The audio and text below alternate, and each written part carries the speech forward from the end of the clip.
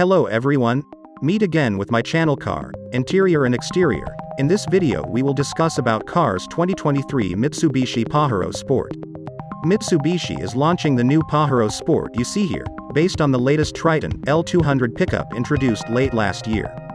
The new Pajero Sport, known as the Challenger in certain markets, replaces a model that's been on the market for 7 years now. The mid-size sport utility vehicle is being introduced first in Thailand, but will be sold in about 90 countries around the world. Those will include Australia, Russia, and markets in the Middle East, Africa, Latin America, and Southeast Asia, regions in which Mitsubishi has sold some 400,000 units of the previous Pajero Sport.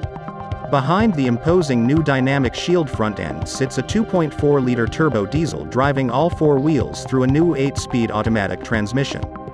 The combination is said to be a good 17% more economical than the previous models. Full specs have yet to be revealed, but it's expected to produce around 180 horsepower and 317 pound-feet of torque. The new Pajero Sport also packs all the latest safety technologies, including automatic braking, blind spot monitor, and ultrasonic misacceleration systems. Rock crawlers will also appreciate the off-road mode, hill descent control, and increased wading depth, all of which add up to make the Pajero Sport a very different kind of high-riding Mitsubishi than the new Outlander recently introduced on our side of the Pacific.